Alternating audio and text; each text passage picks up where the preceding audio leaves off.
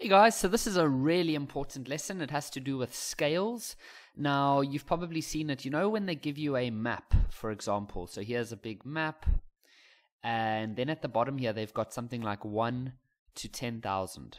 Okay, this is what we're going to be talking about in this lesson. We're going to be doing quite a few calculations, measuring, all sorts of interesting things. Specifically, we're going to be looking at 3 different ways that they can ask you this. The first one is they'll give you the scale, and then you need to find the distance, the real world distance. Okay, I'm not going to mention too much of this, it's going to confuse you, but we're going to get to that as we go along. So let's start with part 1, where they're going to give us a scale, and then we need to find the real world distance. Now, when I show you the next example, before you try to do anything by yourself, you need to listen to something very important that I need to tell you. My advice is that you don't try to do this by yourself, because what happens is that this 1 to 50,000, I made that up, and that only works based on the exact dimensions and the zoom that I've got on my laptop. So if you watch this on a cell phone or a laptop screen that's different to me, it's not going to work, because you're going to take your ruler and you're going to measure a longer distance or a shorter distance depending on if you are on a different laptop or if you're on a different like a cell phone, because you can see that it can zoom up. So for example, if I'm zoomed like that and I want to measure the distance from there to there, then if I had to zoom in, cool, let's quickly just measure that with a ruler, then it's going to look like it'll be about 5 centimeters. But if I had to then zoom in, then all of a sudden we can see that instead of 5 centimeters, now it's like it's pretty much nearly 6 centimeters. So the zoom has a big impact on all of this. That's why you can't try to do this on your cell phone or on your laptop and expect to get the same answer as me. So my advice is rather just watch how I do it, and then when you are in an exam or if you have a practice map next to you, whatever they give you in the exam, it'll be the same zoom for everyone.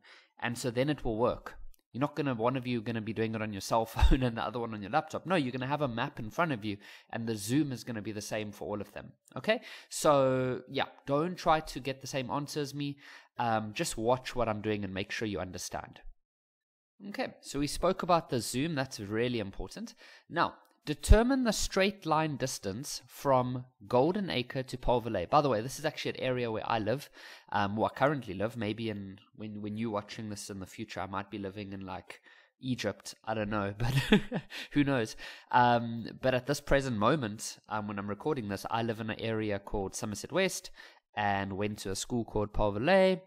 And so any Polverley learners watching this right now, yep, I went to Polverley.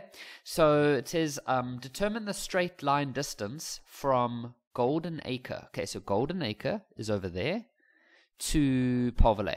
Okay, so remember there's these little gray dots. That's where you start. Because some of you are like Polverley and you don't know where to start. Do you start in the middle? No, you start at the gray part over there and then the gray part over there. Okay, now they're saying the straight line distance. Okay, so we're just going to go get a ruler and just do a straight line. So let's go get our ruler. Okay, now because my ruler is already on the page, I can zoom now and that won't change anything because my map and my ruler are both zooming at the same scale. So you see how it's going from 0 to just a little bit more than 4. Now if I zoom in, it still stays like that because the map and the ruler were already fixed on each other. So by me zooming in, there's not a problem. So I can zoom in just to get a better view. Now, can you see that it's going, you got to look in the middle of the gray circle. So it's about it's between 4.2 and 4.3. So in a test, they'll give you a range that you're allowed to get. But I'm going to say 4.2. Okay, 4.2. But as I said, in a test, they'll give you a range where your answer is allowed to be. Okay, so that is 4.2 centimeters. Okay, so the map length is 4.2 centimeters. So, okay. Now, we need to try to figure out how far is that in real life, because you're definitely not going to walk 4.2 centimeters. I live in this area, and I can tell you that it's probably over a kilometer away. So it's definitely not 4.2 centimeters. Imagine that's how far you walk. That's literally like not even a foot. Like It's tiny. Okay, so obviously that is the map length. That is not the map. That is not the length in real life. So that's where we're going to start using our scale. So what it tells us is that the map, this is your map, and then this is your real life. So it says that a 1 on the map actually means 50,000 in real life. So the real life is much larger. It's 50,000 more. 50,000 times more. So if your map length is 4.2 centimeters, then your real length will be 4.2 multiplied by 50,000, right? Because for every 1, then it's 50,000 times more. So you multiply by 50,000. And that'll give you 210,000 centimeters. Now I should have said here, let's work it out in kilometers.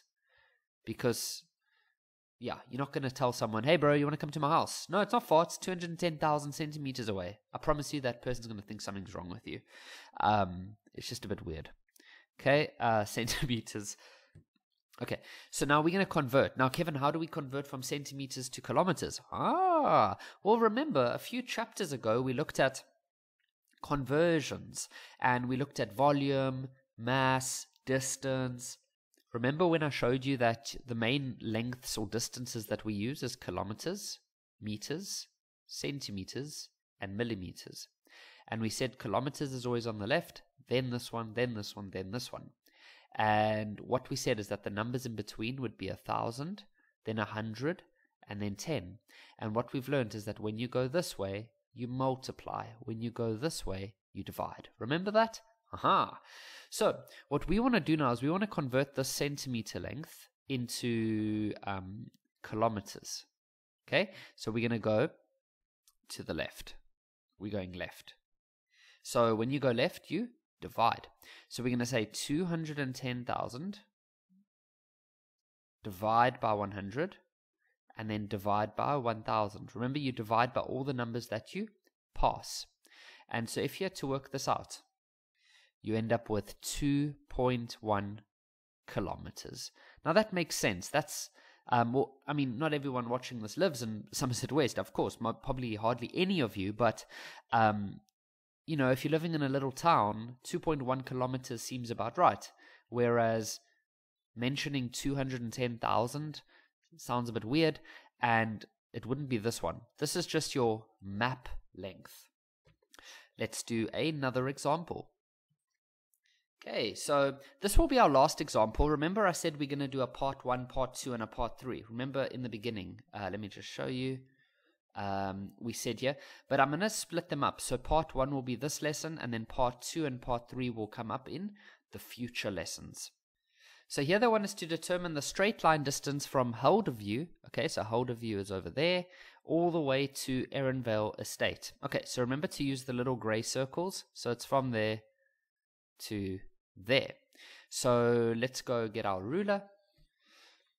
Okay, so I couldn't get the ruler to rotate perfectly, but you can see here that I've got Helderview and then Erenvale Estate. Ideally, I would have wanted my ruler to go through the middle over here, but that's okay. This is just for practice. So I'm going to zoom in now, and if we had to read off the length, it's going to be, so there's 13 and 14, so it's in between. So it's going to be 13.7. 13.7. Make sure you agree with me on that. 13.7. Now that is not the real, that's just on the map. That's just on the map. So map will be 13.7 centimeters. Now we know that 1 on the map is 50,000 times larger in real life. Remember, real life is always bigger than on a map. Maps have to be very small. For example, that could be a house over there, but in real life, that house is really, really big, or much bigger than that. I mean, not even an ant would live that. So what we now do is to get the real, we say 13.7 multiplied by 50,000, and that'll give us 685,000 centimeters. But now we want to give our answer in kilometers. So remember, we have kilometers, meters, centimeters, and millimeters. And in between here, we have 1,000, 100, and 10. When you go this way, you multiply. When you go this way, you divide. And so what we'll do is we'll just say 685,000. So we're going from centimeters to kilometers. So we're going to the left, so we will divide, and we'll divide by 100, and then we'll divide by 1,000. So we're going to say divide by 100, and then divide by 1,000, and that'll give us 6.85 kilometers. So there we have it. And then in the next lesson, we will go to part 2, where we modify it a little bit and they ask us something different, and then in part 3 they'll do something a little bit different.